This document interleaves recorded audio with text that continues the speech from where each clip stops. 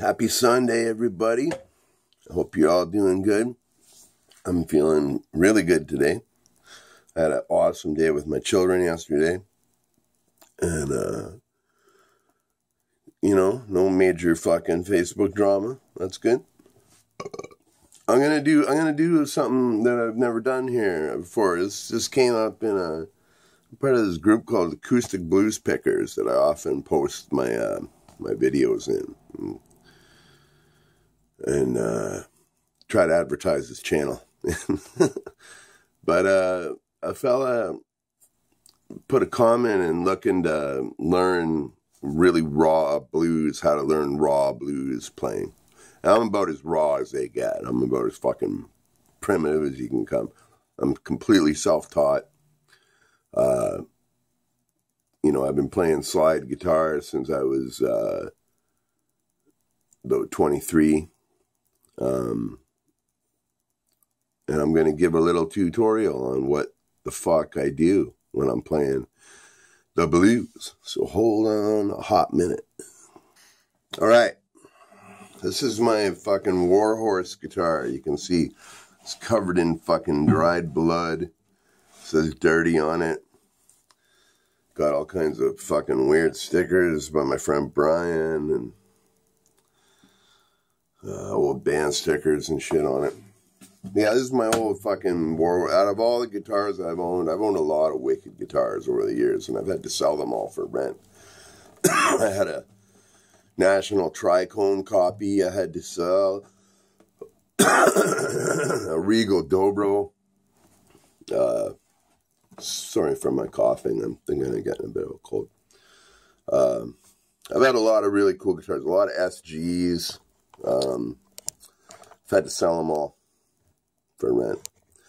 But anyhow, I've always kept this guitar because this is the guitar. Every single fucking song I've ever written, I've written on this guitar here. It's an old Vantage.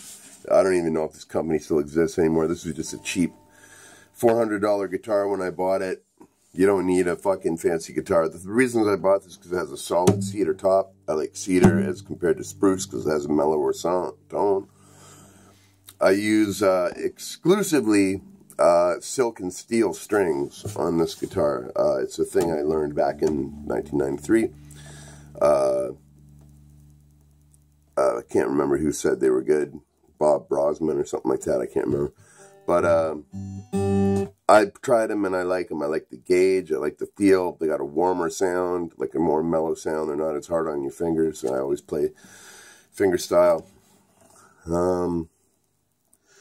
So I'm going to go through what I do. 9 times out of 10, when I play in open G tuning, which is the Spanish G. It's D, G, D, G, B, D. And that's how you tune the strings. I won't go into how it all, you can figure that out. That's how the strings are tuned. I don't even know if this guitar is complete. Like, it's in tune with itself. It might not be properly right in tune, but it works for me. So that's open G tuning. And I use a variety of slides. I use this little medicine bottle. Right now, these are the slides I'm using. Bone Daddy sent me these. This little medicine glass bottle slide. This is nice and light. And this really heavy piece of steel this is my favorite one I'm using right now. So when you play open G, kind of the way I do it is you almost ignore the low D string. When Keith Richards plays in this tuning, he just rips this string right off. Because your drone note is going to be this G here, right? You always keep kicking on the G, right? No matter what you're doing, just keep kicking on that G.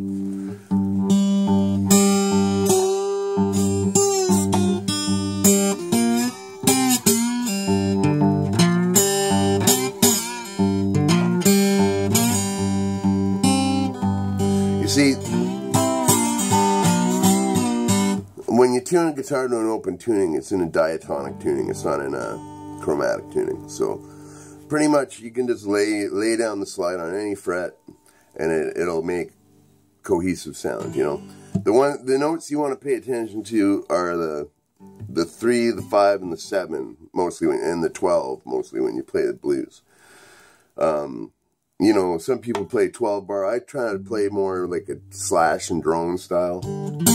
Just concentrating on, rather than,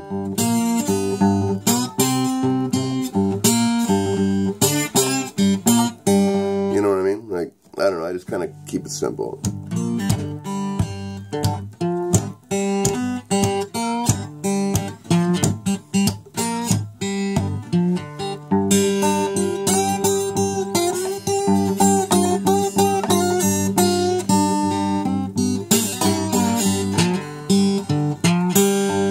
Kind of just wang your fingers around and figure it out.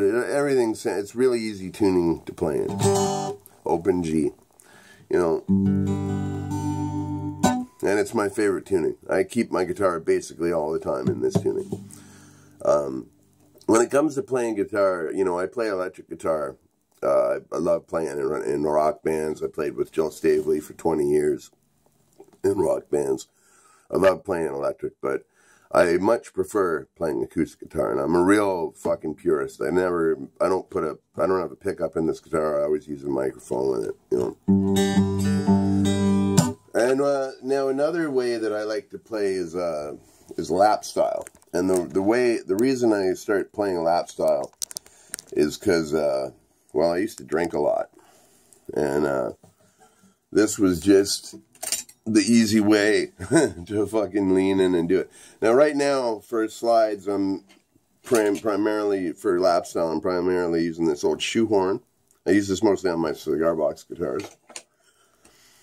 I've been using this butter knife. This is a great fucking heavy-handled butter knife. You can use a fucking jackknife. You can use anything, really, that you know, that'll hit the strings, you know. What I used mostly for years is, and I still have it, is a Stevens bar, which is like a kind of the gold standard for lap players, you know. I got that when I owned a National lap steel electric guitar that I owned years and years ago. But yeah, when you play lap style, you just kind of, you know, you just hold the thing like this, you just lean it on your lap. And the reason I liked it is because when I drink it, I could just like,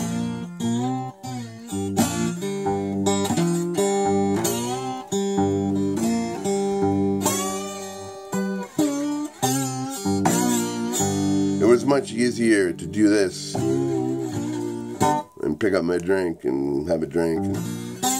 And it was just easier to coordinate. So that's why I started playing lap style.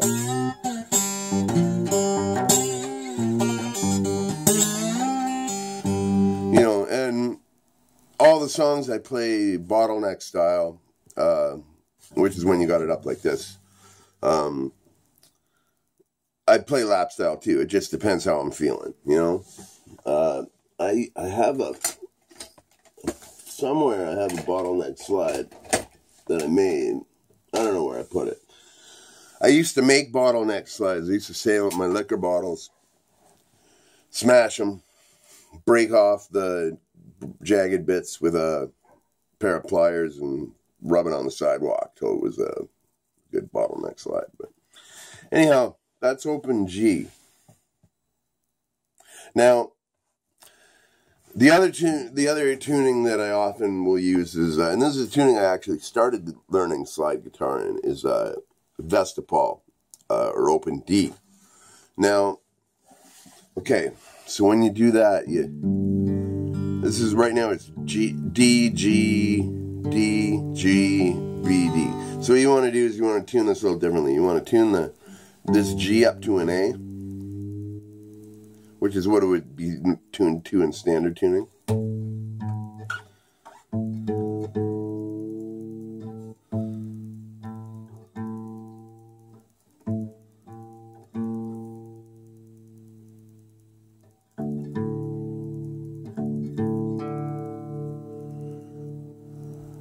Then you want to tune this G to an F sharp. So you tune it down a bit.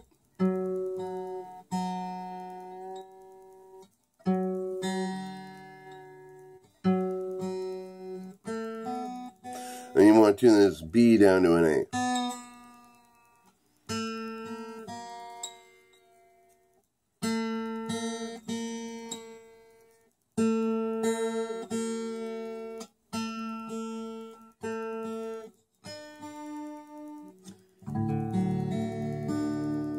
That's open D. Now with open D, it's more. It's actually more of a bluesy, like more true, like what you're used to hearing, like Elmore James, like.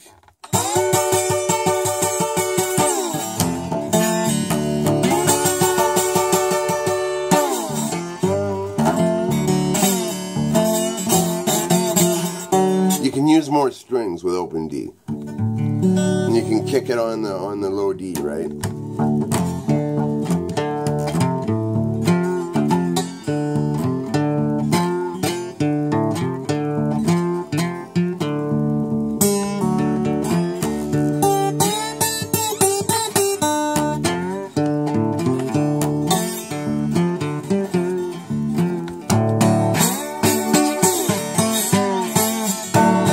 The reason I like this tuning is because when I first started learning slide guitar, and I learned it all fucking by happenstance, really, just lucky. There was no resources for that when I was learning it, so that I could find anyway.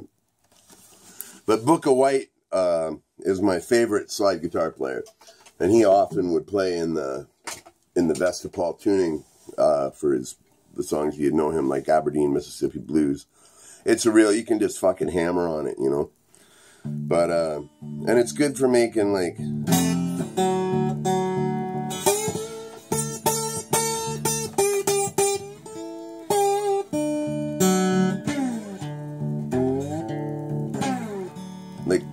train sounds. Booka White wrote a million fucking songs about trains, right?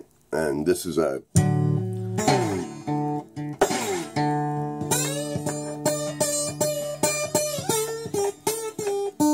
It's a really good tuning to represent, I can't do it like Booka could, but good tuning to represent the lonely train sounds, you know.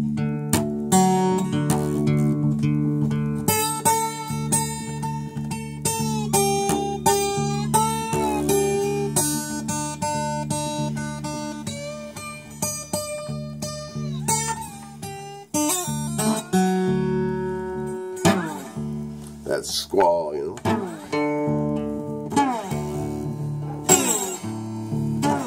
I heard that train come around that 11-mile curve, and it rang its bell real lonesome like this.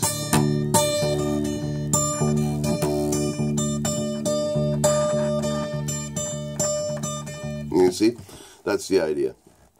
So yeah, open G and open D are my two main tunings. Now another tuning that's really interesting is if you tune this F sharp back up to a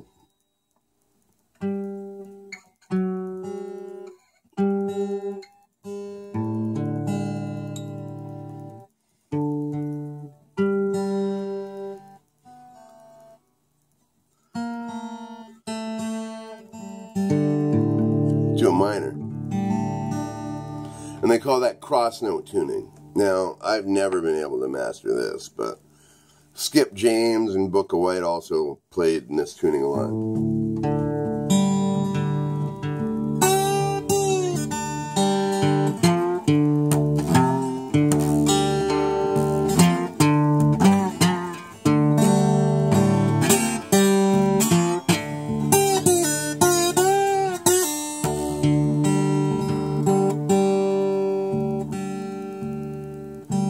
Like I said, I've never been very good at it.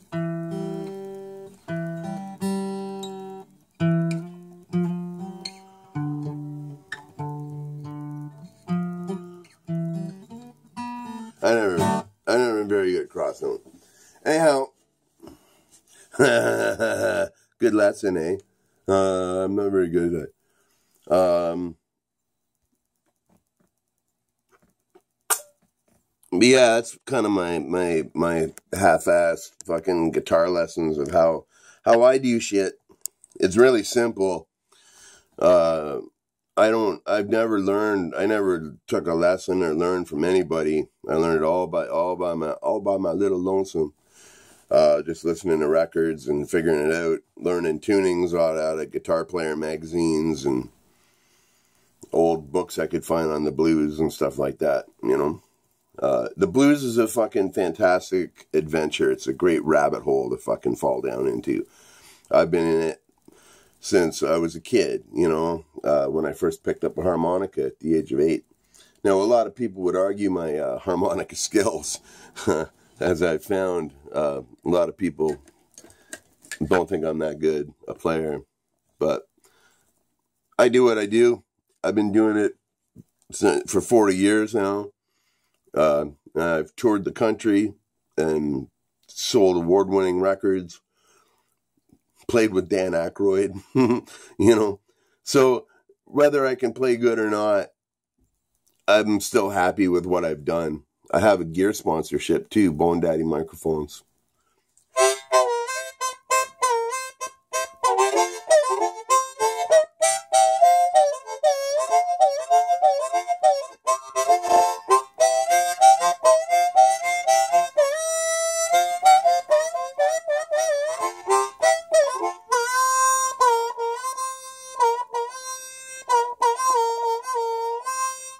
You know, whether I can play good or not,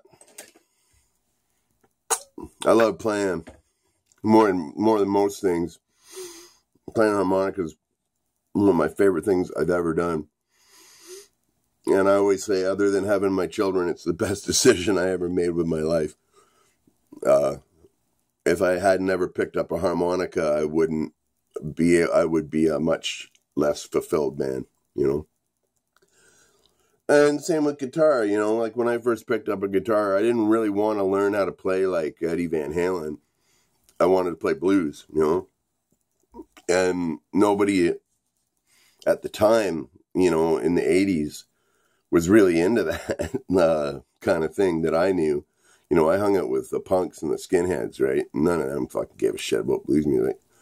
And, you know, like the couple lessons I tried to take and was told never to come back to again, the guy had no clue what I was looking to learn how to play. And I didn't even know how to explain it because I didn't know that you could play, that you tuned your guitar differently for playing slide, right? I didn't even know that.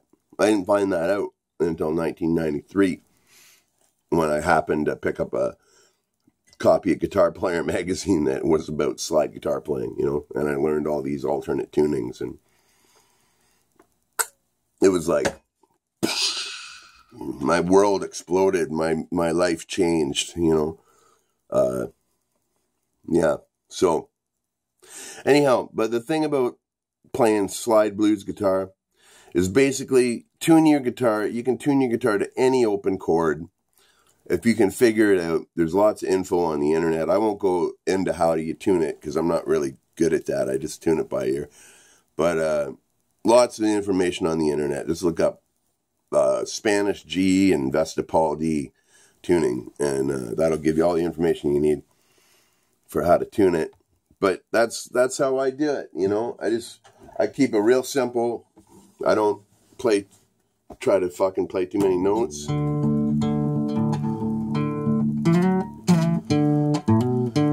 You just find out what sounds good, right?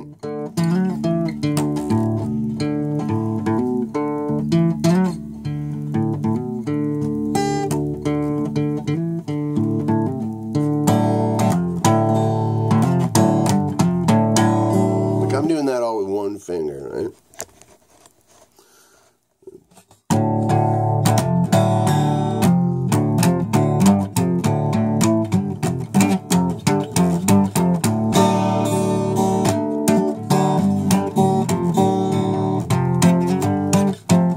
You see what I mean? Like, it's so easy. You just tune into an open tuning, let it rip, you know, play with it, and you'll figure out your sound. The most important thing that I feel in blues music and blues guitar playing is not to copy other musicians. It's to find your own voice, you know, find out how you're going to play it. You know, so many I always say there's a difference between blues musicians and musicians who play the blues. Now, blues musicians are people who are trying to keep the oral tradition of old songs alive and writing their own songs You know what I mean? In their own voice. You know, when I cover people's songs, I don't learn them note for note the way those old people played them, because that's not what they did. They just picked them up and played them how they would play it, right? And that's what the blues is to me, you know. Modern blues music to me, that's what kind of wrecks it, is that all these modern new players are, you know, just spending a lot of time on fancy new gear and learning things note for note and being fucking homogenized and word perfect and note perfect and all that shit. And they're not feeling it, you know. They're not fucking, you know, when I play blues music because it hits me in the guts, right? It hits me in the heart. And it means a lot to me. It's like, you know, same reason I like punk rock, you know. It's real. It's in your face. It's heavy. You know, you put up fucking Son House or Book of White up to any fucking Metallica record or Megadeth record, and I swear to God, the blues guys are going to win for heaviosity, you know. So, yeah, you just keep it simple. You know, just basically learn the tunings and get a slide that feels comfortable to you.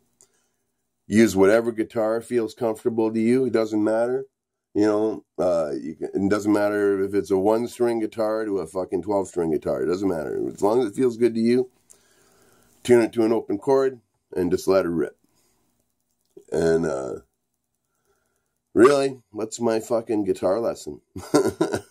Dirty Pat Walsh style guitar lessons. I never ever fucking thought I would attempt to give a guitar lesson.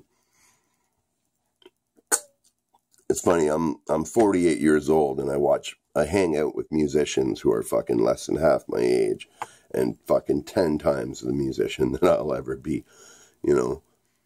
But one thing I wouldn't trade my style for anything, you know, because it's my voice. It's the voice that I've worked on my entire life, no matter how it holds up to any other player. It's how I do it. And it's how I sound. And that's what you should focus on when you play the blues music. You should figure out how you sound, what feels comfortable to you. Remember that you play the instrument and it doesn't play you. You're playing the song, it's not playing you. And just fucking let her rip, man. And I tell you, the blues is a joy, a fucking excellent way to learn music. It's simple. It's the music of the people. It's from the streets, you know. And I swear, man, if you're thinking about learning blues, how to play slide guitar, blues music, just do it. Just fucking just that, you know, don't worry